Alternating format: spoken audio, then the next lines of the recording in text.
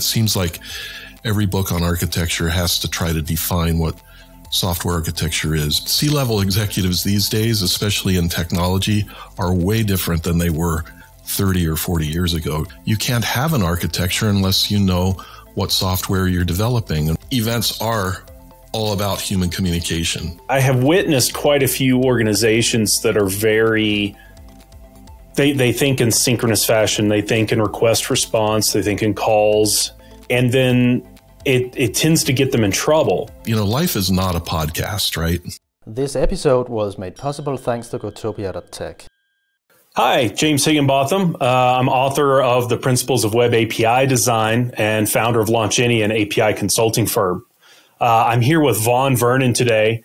Vaughn is a software developer and architect with over 35 years of experience across a broad range of business domains. He's also a leading expert in domain-driven design and a champion of simplicity, which I really love. In addition, he's the founder of an open source platform called Vlingo Zoom, and which is a set of DDD-friendly distributed computing tools. The tools simplify concurrent, reactive, event-driven, and microservice architectures, and it's all built on the Java virtual machine. Now, if that's not enough, he's also the author of the book Strategic Monoliths and Microservices, as well as an editor of a new signature series from Pearson and Addison-Wesley.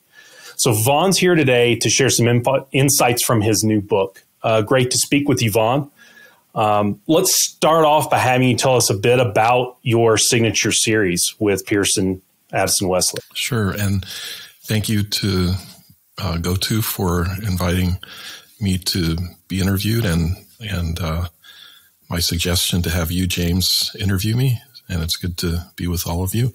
Well, I would say that my signature series has the first goal of trying to help developers, software developers of all kinds, to mature.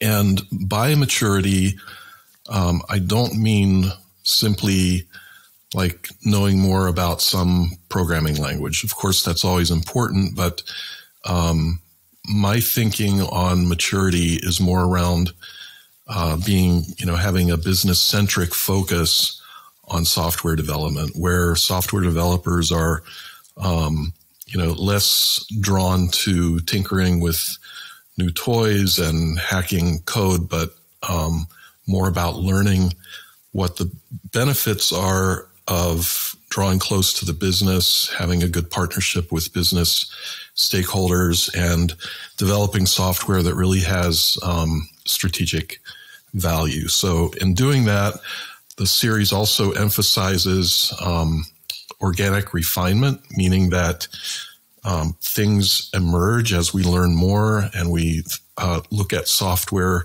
projects more as learning experiences and through experimentation and discovery.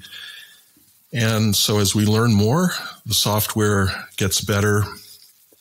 And as we go through that, we're, looking into specifically topics such as reactive, object, and functional-based architectures and programming, as well as domain modeling, and of course, including domain-driven design, creating services that might fit what would be called microservices by some, but again, demonstrating purposeful architecture around that. Also patterns, and like your book, James, APIs and the patterns that you talk about there in your book.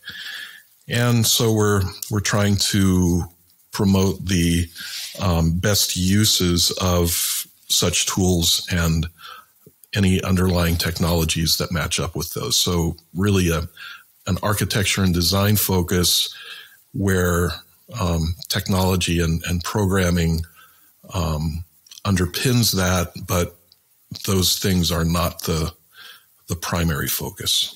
Yeah, that's fascinating. You a lot of the things that you mention, you even called that out. It's not just about programming languages. I mean, there's definitely an aspect to that, but there's more to it. You're really helping the development community really move beyond just the technology, and it sounds like you're helping them engage in the business side of things and the product thinking side of things, other elements of that. Is that right?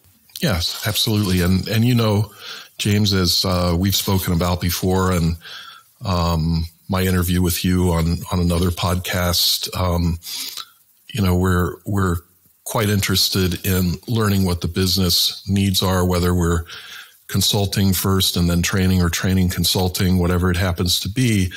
We're looking for ways to improve the business value, and not just showing developers, you know, like new techie type things that, of course, it is technology, obviously, but yes, trying to improve the practices first. Yep. That's great. Yeah, I was really excited for this signature series when you mentioned that you had this opportunity. I think those that are probably familiar with the signature series from Pearson in the past, with Martin Fowler's series and others, I think there's a lot of people that have taken advantage of those and really, you know, matured their career and their thinking and changed the way maybe they've approached software design, systems design, solution architecture as a result of those. So this is going to be a great series. I've seen some of the titles already and I'm looking forward to some that are still being written as well. Yeah. And it gives a great opportunity to introduce new authors, sort of under maybe the wing of the series, where maybe they aren't as well known to the community, but they should be.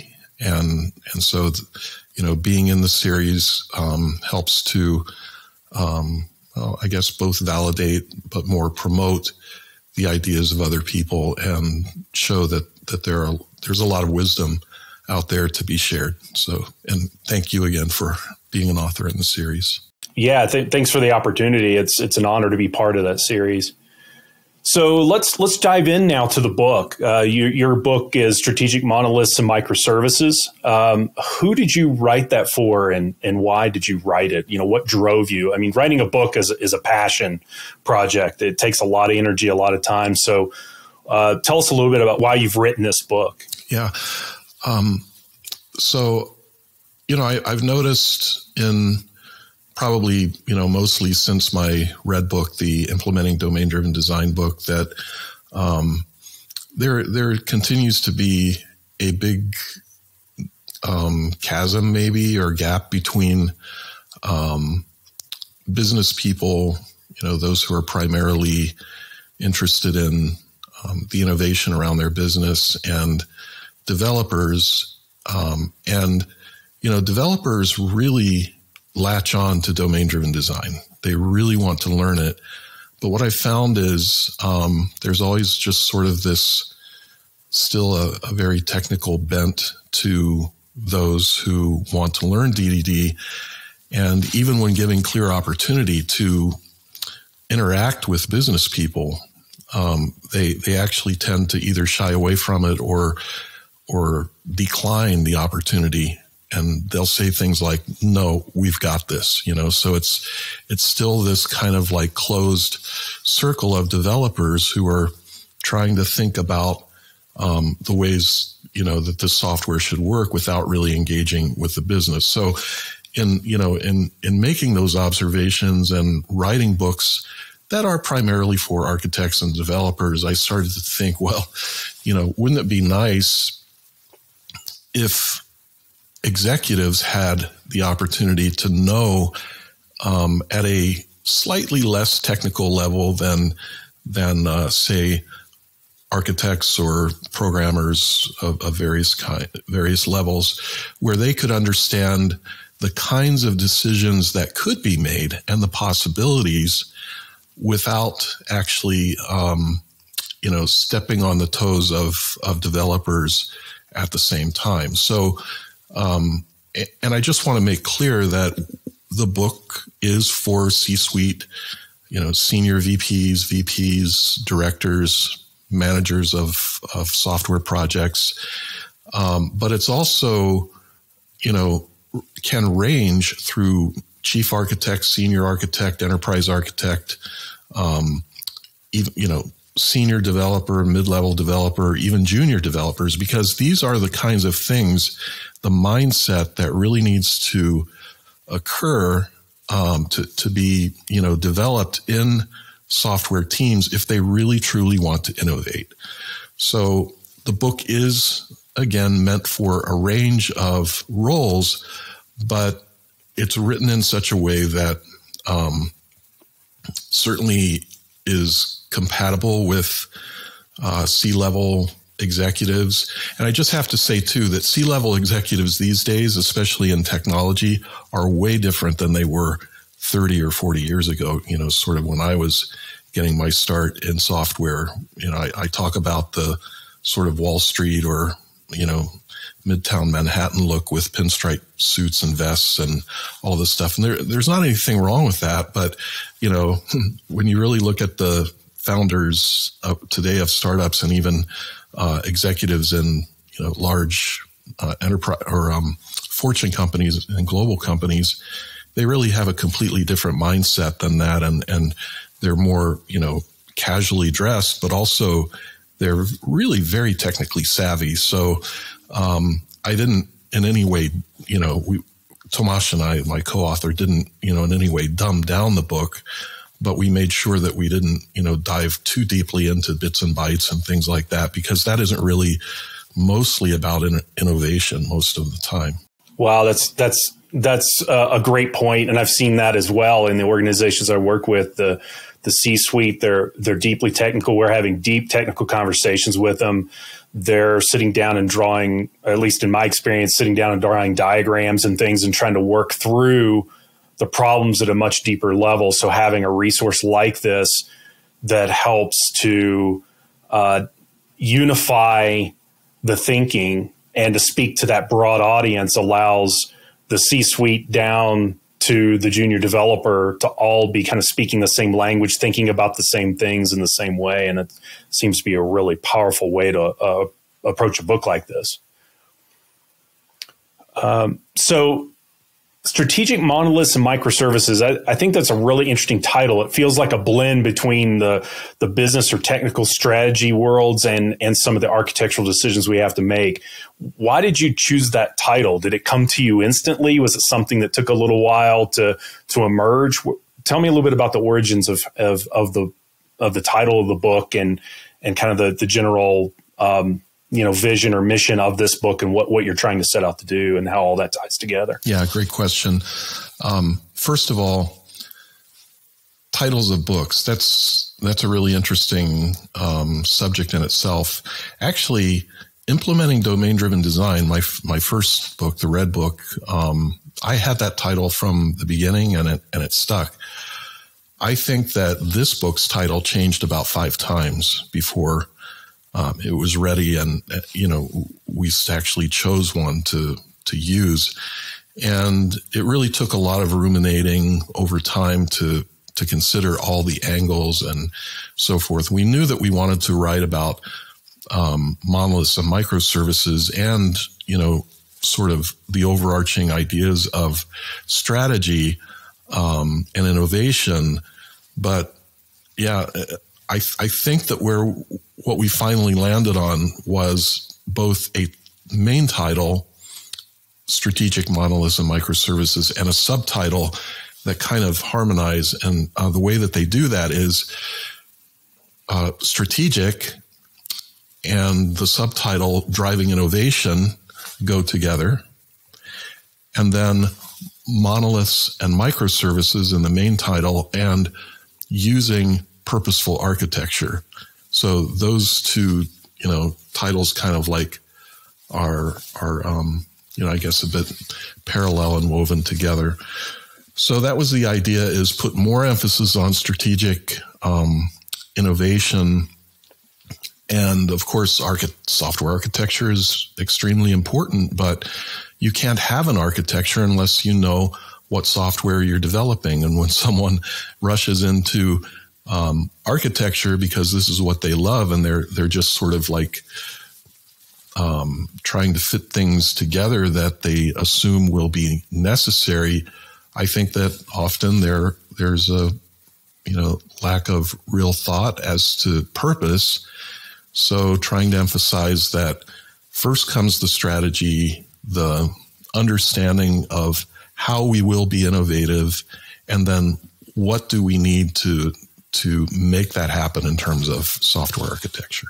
In the first chapter, you seem to focus in on kind of three areas, at least that stood out to me, as business transformation, software architecture, and the inevitable element of change.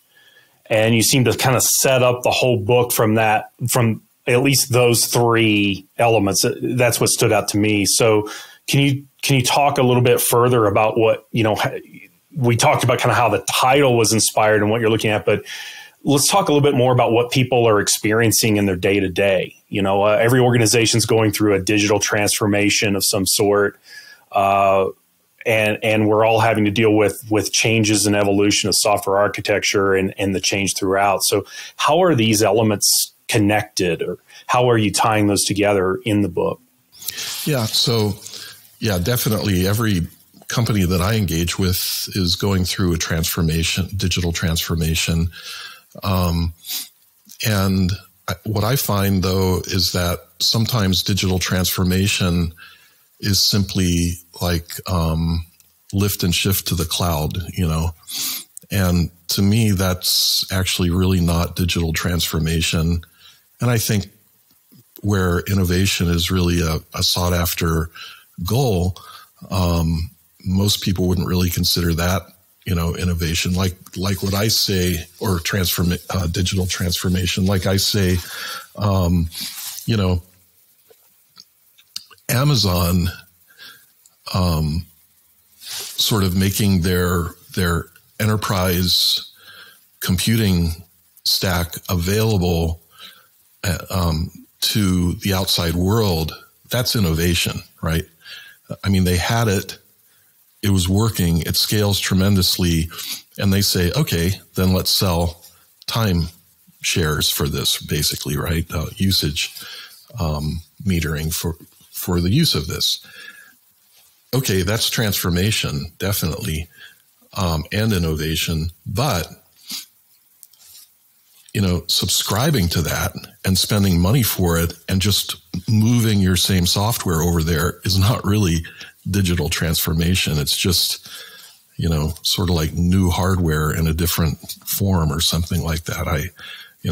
So I like to emphasize that digital transformation is all about innovation, that you're actually trying to transform in areas where either the digital aspects of your business were sort of simple, like too simplistic, not carrying enough, sort of business weight, or there's still manual processes within the business, and we're trying to take, every situation there and turn it into a digital experience that will drive, big revenues for the companies that engage in that process and, take the risk and investment in it. So can you kind of walk us through, given that background about digital transformation and kind of the view you're seeing of how software is having to change and organizations are changing now, can you walk us through the four main topics or parts of your book and kind of talk about what they cover, give everybody a chance to understand what does your book cover? What are you approaching in this book? Yeah, sure. And actually, I realized I didn't fully answer your question. So how does architecture and change fit into that? Well, if you're going through a digital transformation doesn't happen overnight, and certainly doesn't happen even extremely quickly when you're moving from sort of this big ball of mud, tangled legacy system. And so you need to have an architecture that will facilitate change. And even if you're starting kind of, from scratch in a lot of digital transformation areas, like really innovating, you still need architecture that facilitates change, right? So yeah, hopefully that sort of answers the first part of that. The four sections then are that, how do we look at transformation in general. That's kind of the first part of the book. And how do we develop the right mindset for innovation, for actually engaging meaningfully with business stakeholders and software developers and users or customers of the software that will be eventually available for use, so that we can make the best software and actually create breakthroughs, realize breakthroughs in what we offer. And then some tools that can be used to do this, and very lightweight, very, flexible, and tools that support agility, agile as in agility. And we kind of, in the book kind of steer away from the heavyweight, what is considered agile, but where it tends to have a lot of ceremony, associated with it. So we kind of formulate that in the first part. The second part is about domain-driven success. So domain being identified as a sphere of knowledge, but also the business domain, this sphere of knowledge about the business, but then in smaller parts of the business where we're really focused on innovation, what do those spheres of knowledge look like? What's driving us to try to innovate within those, but then also balancing that kind of investment with a recognition that all software is not strategic. It's necessary, but it might be supporting or generic. And so how do we balance, the kind of investment that we need to make without putting too much money and time into areas, or at least not the human capital time that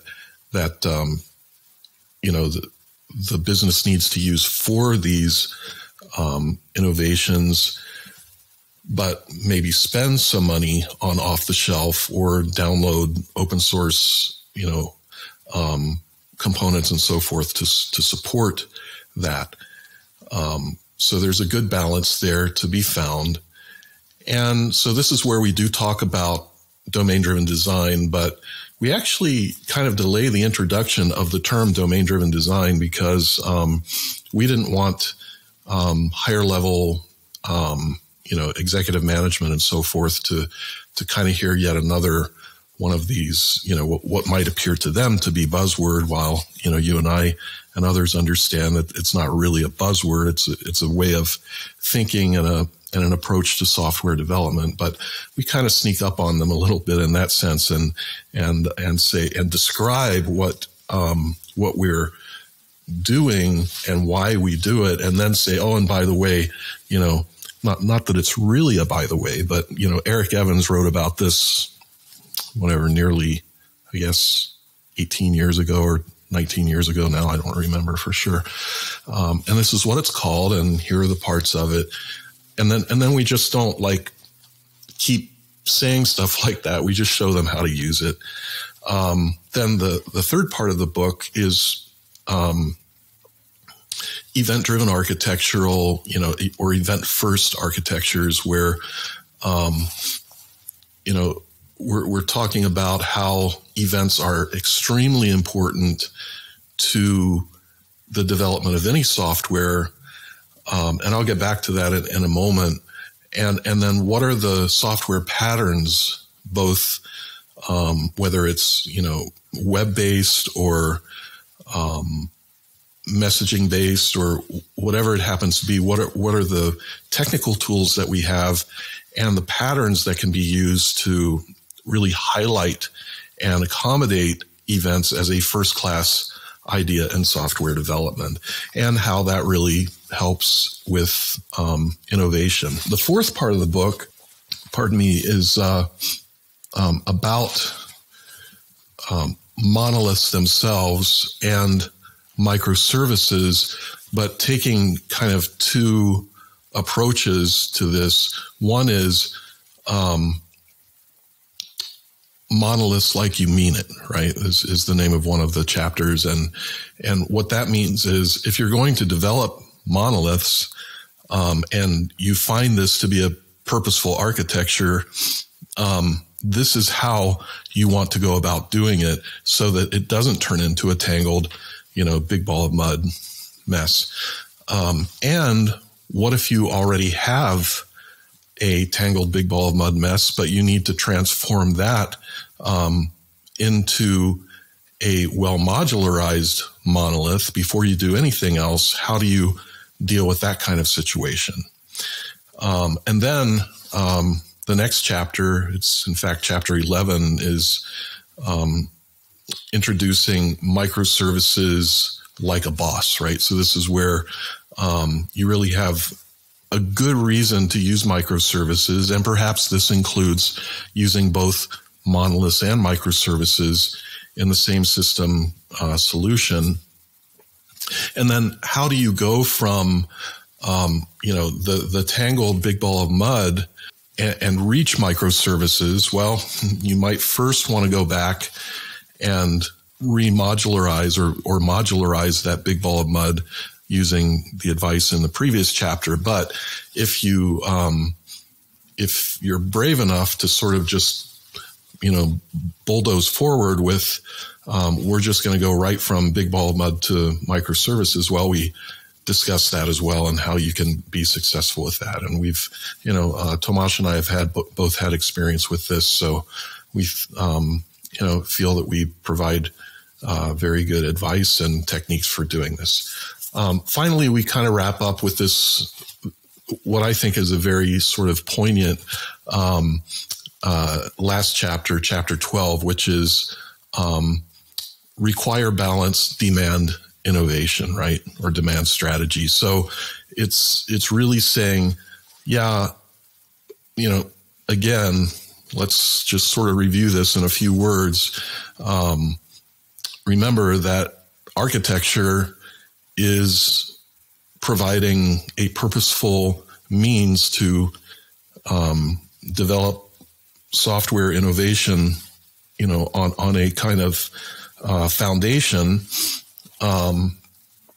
But the innovation itself needs to happen for there to be any reason for software architecture to even be a concern at all. So those are the four parts. Now, I said I would come back to that whole idea of events, and a really important thing to remember is that we introduce Mel Conway's really amazing brainchild of Conway's Law, what's become known as Conway's Law, from the year 1967. Really didn't get any daylight until 1968, and then Fred Brooks recognized it as, wow, this is really important work, and included in the Mythical Man Month book. And since then, we've really learned that Conway's Law is undeniable. It's there. It's like the law of gravity. You really don't get better at the law of gravity. You simply have to work within the bounds of, the law of gravity, realizing that if you fall even, a few meters or yards or whatever, measurement system you're using, you can get very hurt or even die from, such an impact. So, given that, what do we do with the law of gravity? Well, we know that we can only jump and stay in the air so long. So we, learn to coordinate certain things. Like if we're playing basketball or football or, whatever it happens to be, we learn how to use our knowledge of the law of gravity and the feeling that we have in our own bodies for, how long we can sustain some move or airtime or whatever it happens to be. And in the same way, when we're aware that communication within an organization will have a direct impact on the software or the system, actually any kind of system, but a software system in this case, and the outcome of that, then we better make some very good decisions about the kind of organizational communication structures that we put together. And what's amazing to me is that, Mel Conway not only had the knowledge to observe that organizations will absolutely create systems according to their organizational communication structure, but that he said, okay, then, this means that you should basically incentivize leaders in your organization who are flexible and create flexibility within the organization communication in order to do this. So, okay, what does this have to do with events? Well, events are all about human communication. They really are. So we have, an opportunity to, what happens when I finish talking to you, James, when I finish, when I finally run out of breath and you can talk again, what happens? Well, it's sort of like an event, right? You recognize that there's this Vaughn stop talking event, and now you're going to react to that. Well, it's the same way with software. When various things happen in software, we want to record as a communicative record that this occurred. And because it's an important occurrence, then even, the monolith or microservice that we're building, or others throughout the system that we're working with, can consume that as a means of, telling them that this happened. It's a form of communication, and our communication itself then is being relayed around the entire system, and the system can react to it. So this is why we really focus on events through the book, and the tools that we provide in the book are very much, like event centric. I have witnessed quite a few organizations that are very, they think in synchronous fashion, they think in request response, they think in calls, and then it tends to get them in trouble, particularly when they're going down a microservices path, because they, as you said, they maybe have a big ball of mud, or maybe they're just trying to transform the way that they do things. They're trying to scale up. They're trying to reorganize the way that they work. And so they break things, decompose big problems into smaller problems. But they create this level of fragility as a result of making a call to a service, which makes another synchronous call to a service, and they create these call chains. The result of that then is, instead of a single process with code that's chaining calls together, we're chaining calls over the network. And anywhere along the way in that call chain, we could have a network problem. We could have something that's not available. So can you talk a little bit about how events really help to transform the organization into being more resilient, less fragile, by shifting toward an event model, thinking more in terms of events rather than synchronous call chains and service, and encountering those kinds of problems? Sure. And actually what you said is a really good way to highlight that communication is, again, a very fundamental part of this, because in life, life is not a podcast, right? I mean, right now, you're waiting for me to stop talking. So it's sort of like that service call, right? Where you're waiting for me to stop talking so that you can do the next thing, or I'm waiting for you to stop talking, ask me a question, and then I do the next thing. But, communication, human life doesn't really work that way. Rarely do I say to you, talk to someone about some topic, and then I literally wait for minutes, hours, days, weeks, months for you to fulfill that request that I made, because it might take a lot of time for that whole, your part of the conversation to conclude. how productive would that be? So when you just think about just normal human interaction, events make perfect sense because events help us to, in essence, embrace latency. Latency happens on the network. There is, even you might think that, well, we're deploying to Google and Google has the fastest network on earth. Nobody can, do better than Google, but, talk to Google about how much latency they have. I mean, I'm sure, they're super fast, but I will guarantee you that there are engineers there trying to squeeze more out of it, trying to find ways to make it even faster and more reliable.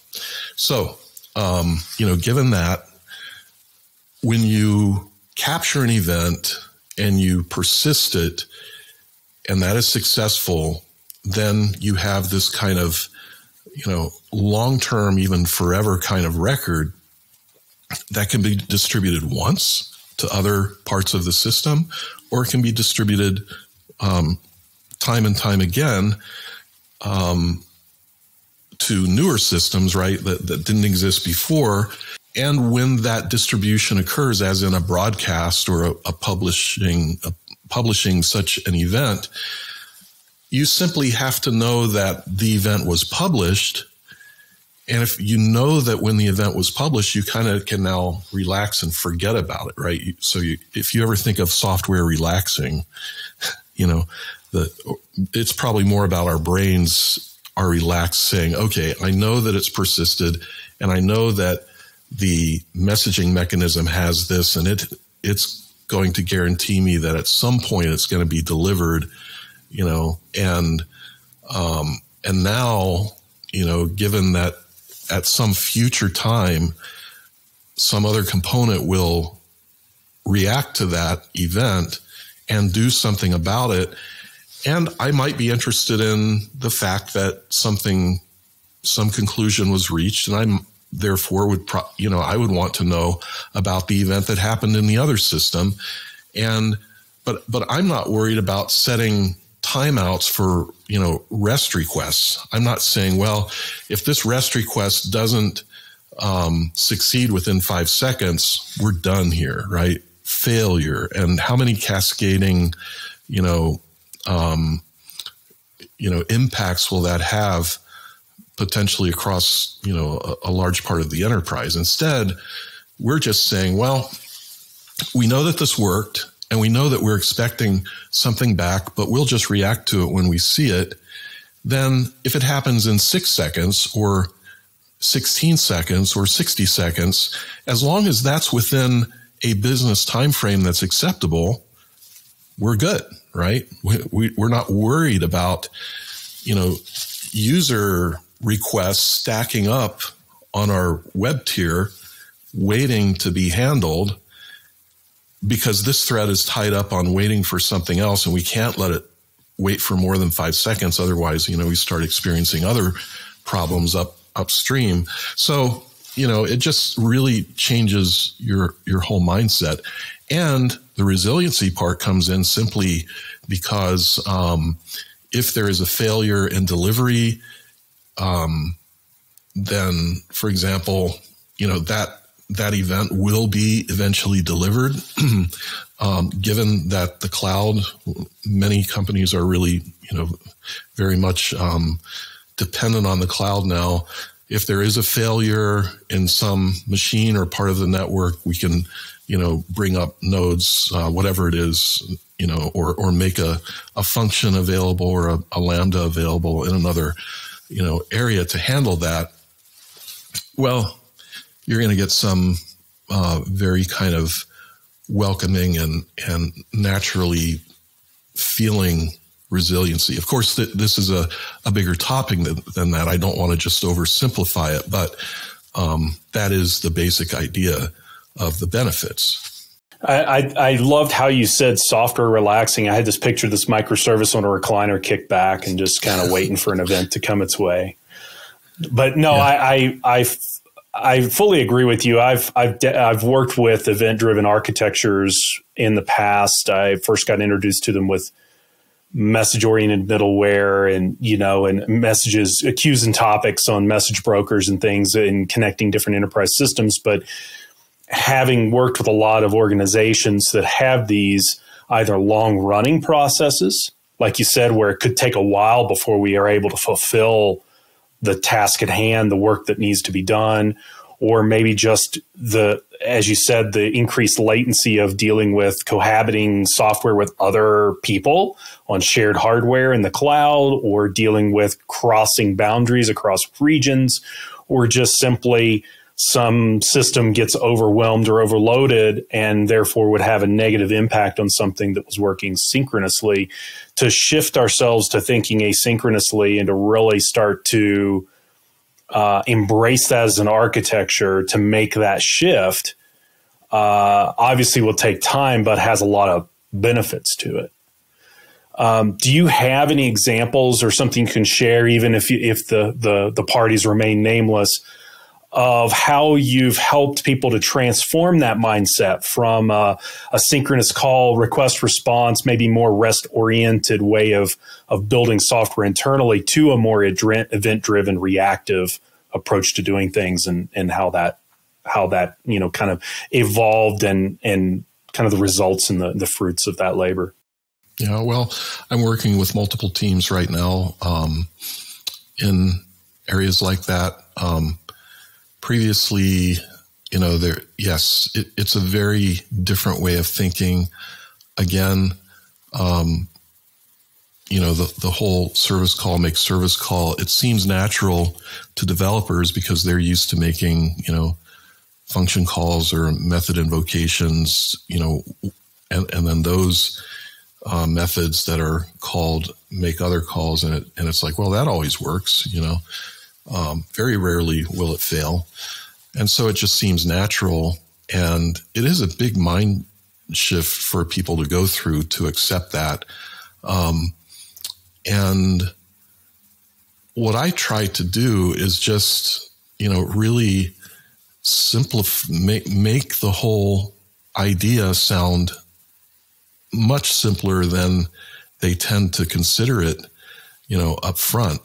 And, when they hear about this asynchrony, wow, that's really, difficult stuff. Never done that before. Well, of course they have. If you've ever written a web UI or an old, Windows API app, or even if you're using Visual Basic, you have worked with asynchronous messaging, right? You do not know when a user clicks the mouse, or when they've selected some button, or, clicked some button, whatever it happens to be, until you receive a notification that occurred. And you're not constantly saying, hey, UI, did they click that button yet? Did they click an item in the list box? Did they scroll the list box? Did they, you just receive notifications of those things. And that is really just what we're talking about. So anybody who is in fear of this is really, they don't need to be. It is far simpler than most people have the idea, but you do kind of need to shift your mindset. And like I said, if you send, an event to another party, and you're expecting something back within some time frame, well, you simply remain inactive or doing other things until that occurs.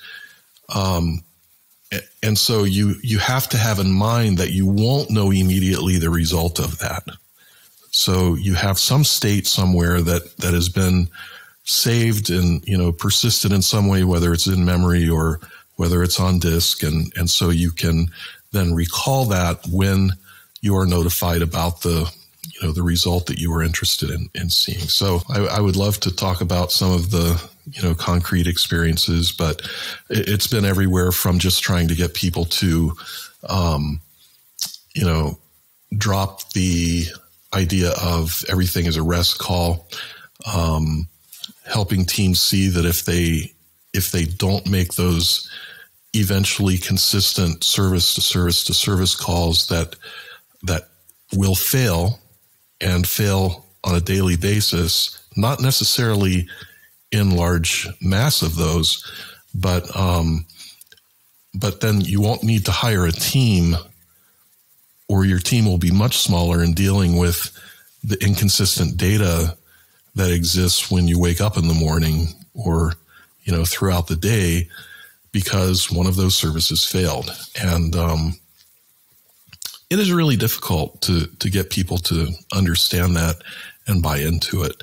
But again, I think it's mostly just the kind of fear factor of doing something that seems unfamiliar until, maybe you can help them to see that it is not completely foreign to them. So you had previously mentioned the idea of purposeful architecture. What is purposeful architecture? Tell us a little bit about that. Well, it means that the architecture has a design that facilitates the software that the actual solution to the business problem that you're trying to solve.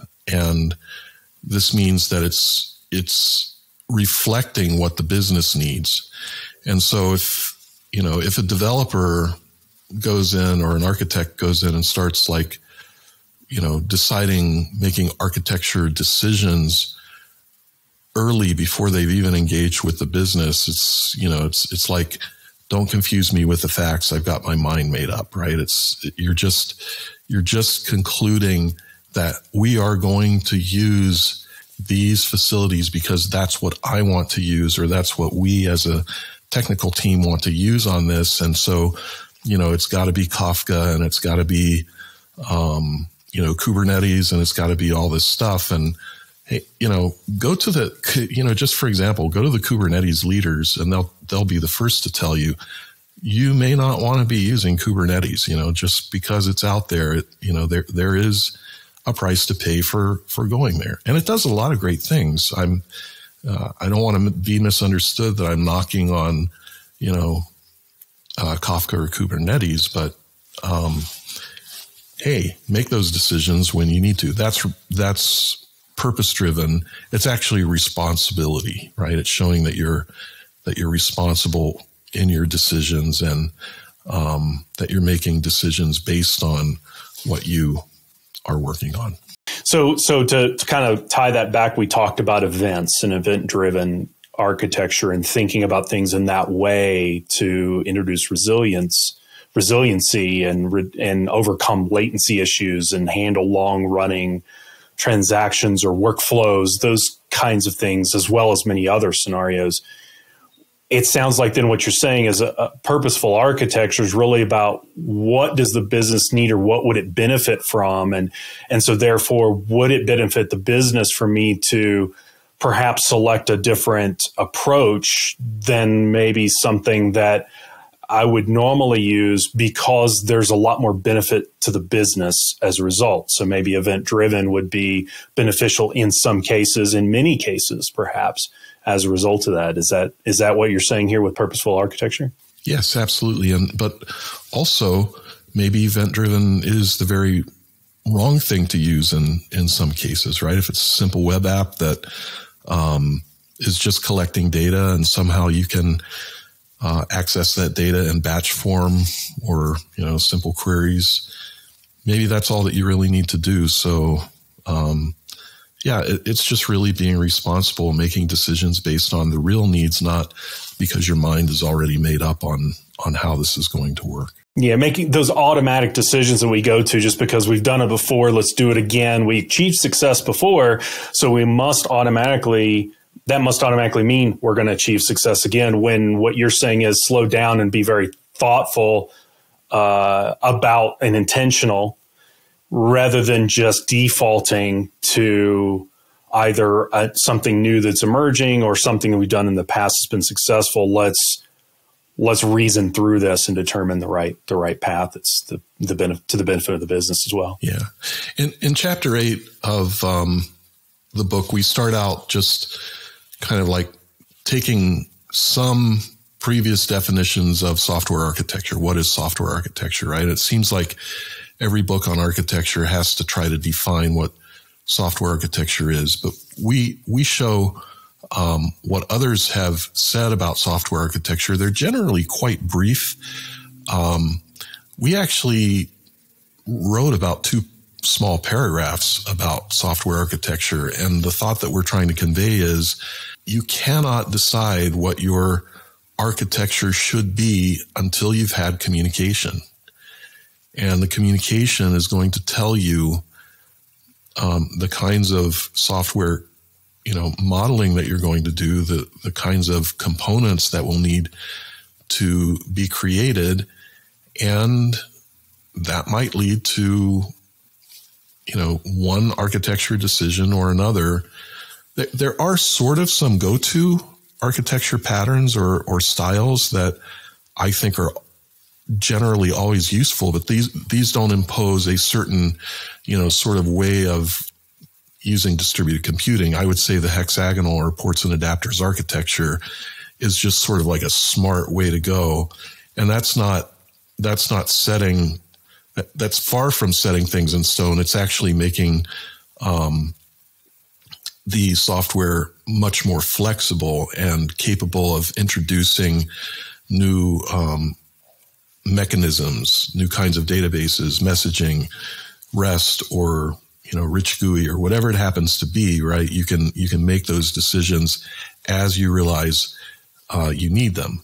And if you look at architecture decision records, that is what they actually are. Is you're making an architecture decision at the last responsible moment, right? You're delaying those things purposely because you don't know yet if you need them, or even you might know that you need some kind of thing, but should it be GraphQL, or should it be an API gateway with different queries happening at for a single endpoint, or do you allow GraphQL to handle that for you? I mean, I don't know. I can't tell you right now because we haven't spoken enough about it. That's actually the real answer.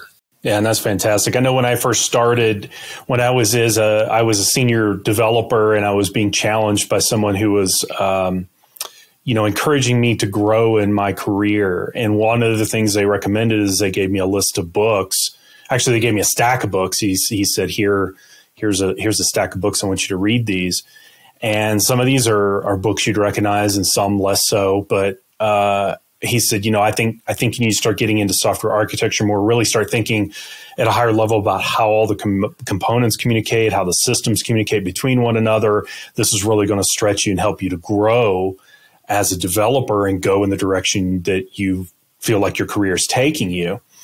And so I sat down and he must have given me 6 or 7 books, and not one of them defined architecture or gave me kind of a working model of how do I think about this. I sort of had to derive my own perspective from it until I had time to figure it out. So it's exciting to me that you've devoted some time in Chapter 8 to that others coming along, whether they just need a refresher or they want to see a different way that it's defined or described, or that junior developer that's starting to try to figure out, what is this architecture thing? I've been coding for a while now. Maybe they've progressed up and they're starting to grow in their career and they're trying to understand it. So that's exciting to me to have that as part of the book as well.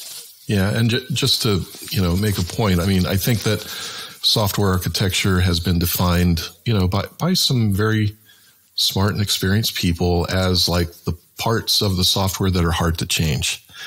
And actually, really, you know what? That shouldn't be true. If you're using the ports and adapters architecture, you might just find it might not be really easy to change, but it's going to be simpler to introduce or reintroduce different mechanisms that you found were insufficient for whatever reason. Say that you were using REST as a way to query logs of events, right? That other outside subsystems could do that. And you decide, well, we're now going to use Kafka instead, or we're going to use, Azure Message Bus or whatever it happens to be, SNS, SQS from AWS. And so we're now going to make that available. Well, the API hopefully doesn't have to change or doesn't have to change much.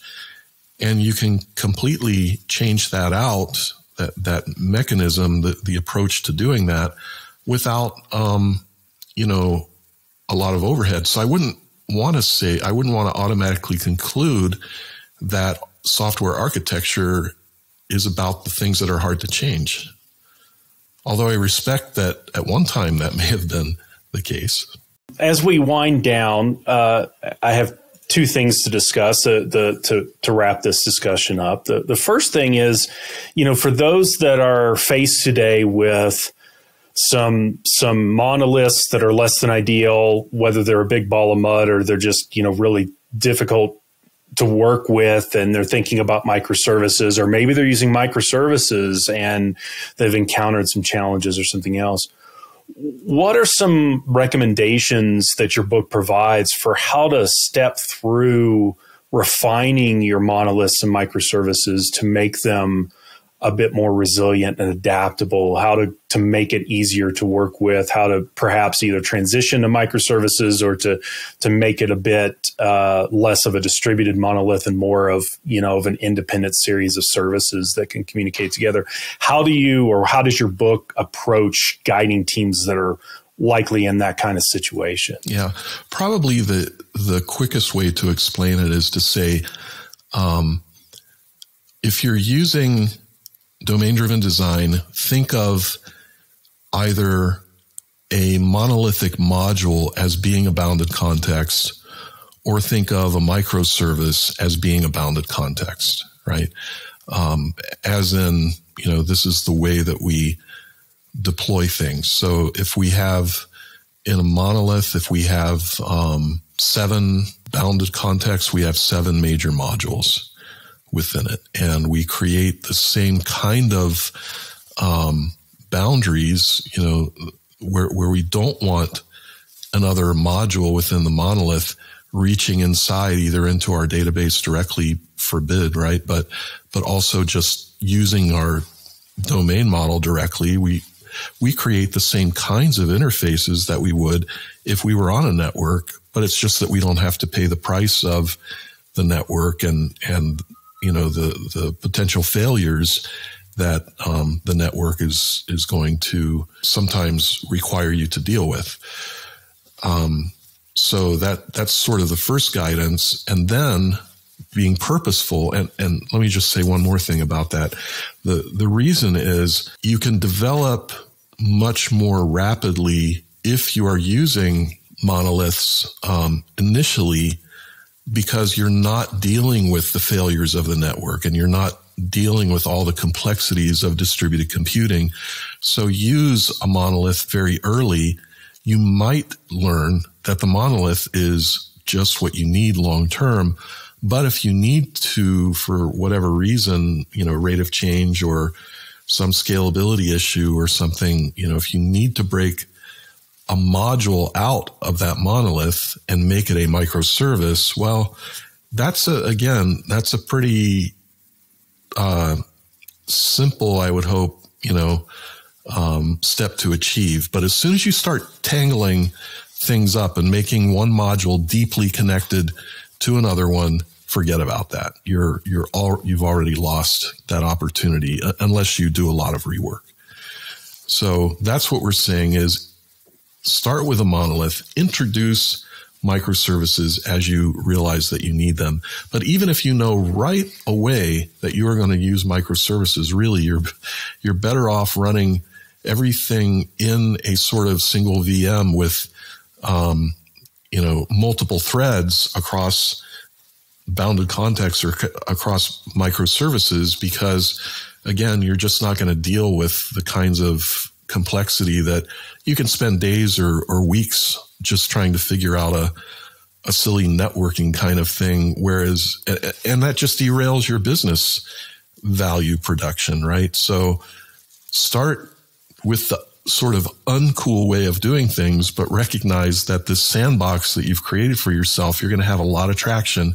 You're going to move quickly.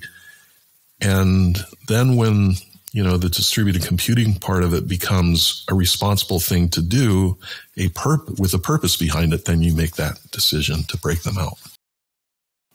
That's great advice. So let's wind this down. I hear that you're working on a second book in the series. Can you tell us a little bit about it? Give us a little bit of a preview or hint about it? Yeah, and I have to say, I thought that we would be able to write the second book within a, very short time after the first book was done, because, I got the series right after the lockdown from COVID, and, there was everything just stopped. So here's this great opportunity to write a couple books. Well, things started getting busy again sooner than I expected. So we're actually we're quite a bit behind in the second book. So I'll just preface that. We really hope to have it out earlier.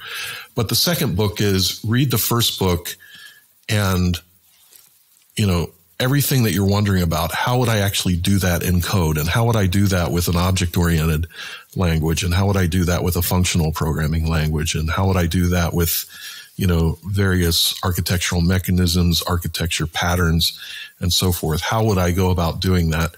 Well, that's what we are diving into with the second book, implementing strategic monoliths and microservices. And so if you know implementing domain-driven design, my red book, well, you're going to see similar reflection, different code, of course, different examples, but you're going to see that kind of balance between content prose and source code to a moderate extent, with full examples available on GitHub afterwards in polyglot, right? Multiple programming languages. Oh, that's great. I can see why that's going to take a bit of time. I mean, that's a lot of work ahead of you, but it's going to be really valuable and a great complement to your book. Well, thanks, Vaughn, for coming on and speaking about your book. Again, the book title is Strategic Monoliths and Microservices, Driving Innovation Using Purposeful Architecture. Vaughn, it's been great chatting with you, and I appreciate you taking the time. Sure, absolutely. Thank you, James. Thank you, GOTO. Subscribe to the GOTO YouTube channel now and join the experts in person or online at any upcoming GOTO conference using the promo code Book Club. Visit gotopia.tech to learn more.